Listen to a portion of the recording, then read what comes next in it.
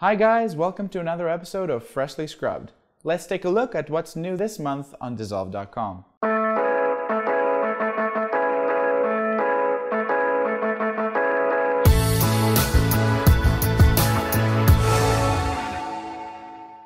Alright everyone, back by popular demand, I'm excited to have Nikki Stevens again in this episode. Popular demand.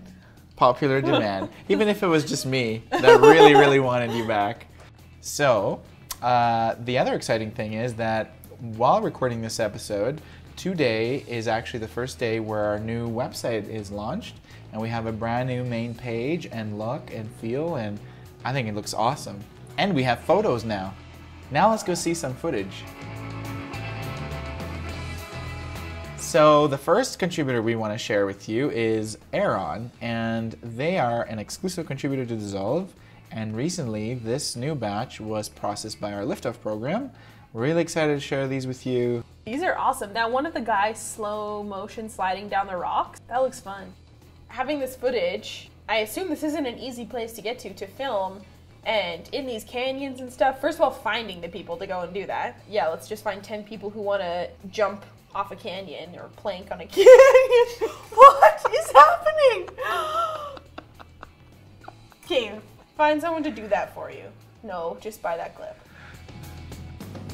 So we've seen some great stuff from Good Sport before, and we know that we can count on this contributor to provide some high quality sports related footage. And what's great is that every batch of theirs is unique to a certain sport or shoot, so you can really find a lot from the same activity or sport. Yeah, I thought what was cool about this one was it's the same girl in the same clothing doing the same activity, but in all different situations. You know, the close-up, a long distance shot, all kinds of things, so you could really put together a story. I always tend, when I'm looking for clips to put together, to try and find 2 or 3 clips of the same model doing the same thing, but you know, from a different angle, a different perspective. So I thought that it was really nice to find something like this. The other thing I really like about this batch is it's quite nicely color corrected, and I think it would really suit just any kind of story. Let's talk about Long Journeys. Their latest batch is really nice. The quality is very impressive for underwater footage. It's not, you can tell it's not GoPro. It's like, holy crap, that's a lot of fish. Okay, who is this? Kyle Couture. What I liked about this was there's lots of anonymous people. You can see this guy, but you never see his face. It's always kind of the back of him. It's never a full shot of his face, which is always something I look for because that person can be anyone. It's really awesome stuff you're able to, you know, use as that kind of filler footage. Very cool. And you know what else I like? I like the type of shots where they're really far away shots and the person is almost like minuscule. Mm-hmm. And a lot of the filmmakers who are by themselves tend to set the camera on a tripod and then go that far and walk in front of it.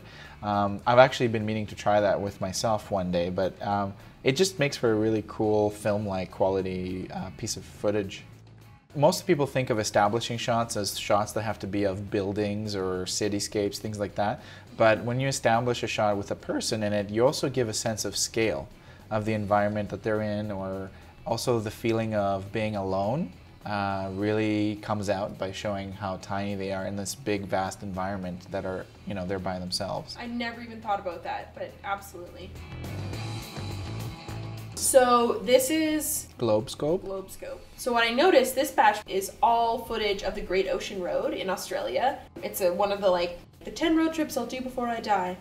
Thought it was some cool footage of, again, for people, like, we're on the other side of the world from here, so this is amazing to us. I would still love to go to Australia and shoot this myself, but since I probably don't have the budget for that, it'd be great to just have the access to this footage.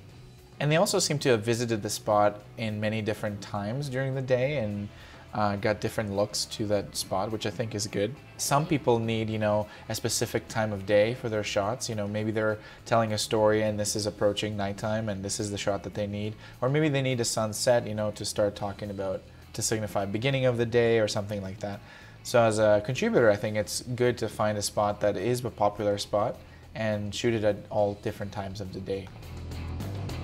Remember, Nikki, how last episode we showed some military footage from a collection that was purely editorial only?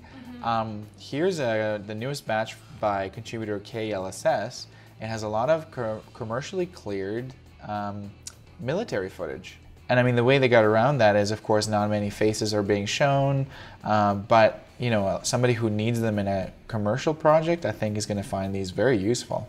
Definitely, especially, you know, I can imagine military footage being a hot commodity with the election going on in the States, lots of election campaign videos. And that's also something we talk about to contributors when they go out and shoot situations where they feel like, oh, you know, I'm going to be able to get a lot of commercially viable content for Dissolve. We say, you know, just try it anyways, because there's a lot of ways that you can do footage in a non-commercial situation, but they end up being commercially viable. So This is a good example of that. We actually have a blog post on that about how to shoot in situations like this where there's a large crowd and how it can still be commercially usable just based on your shooting technique.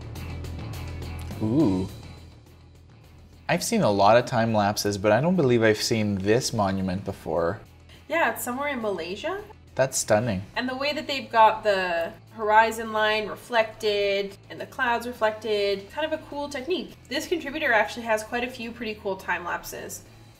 I always sort of appreciate the time lapse because I do not have the patience to sit there and do that for an entire day, so it's always nice when it's done for you.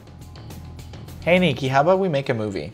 I say we shoot outside your house and then we pretend this asteroid hits your house. Why would you want an asteroid to hit my house, George? So you can move in with me.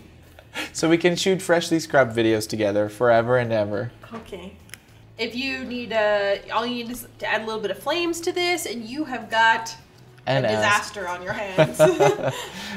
Michael Bay, watch out. Hey Nikki, do you know who has still a very special place in my heart? Other than me?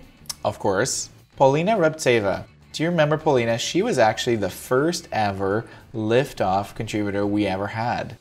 You know, I've actually met with her. I went to California and I met her in person, and she literally just works with just a camera, runs around. She just loves the art of shooting, and she just shoots life and captures it.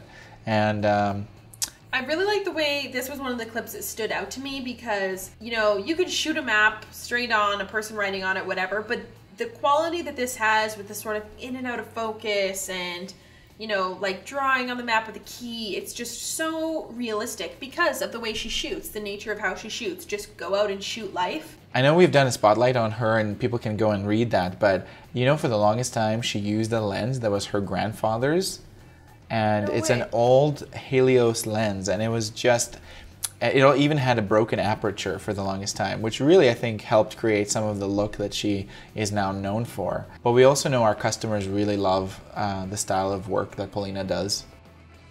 I'd like to know the story behind why he shaved his face like that. I was told that I have to try this look. What do you think?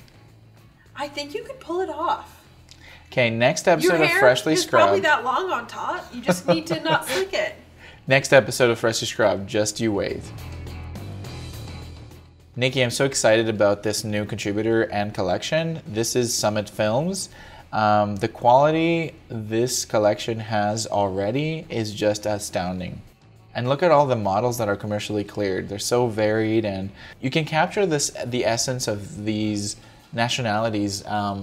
In stock, usually these videos are usually not commercial. Like, it's totally not staged.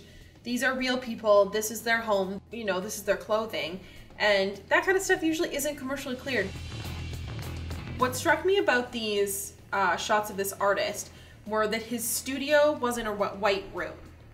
I love that, yeah. Usually in stock, oh look, it's an artist in their perfectly white room. I'm sorry, I've never met an artist that works in a perfectly white studio. It's usually covered in paint and... cans everywhere. Yeah, cans everywhere. Canvases here, paintbrushes. This is real. He's a real dude. That's his studio.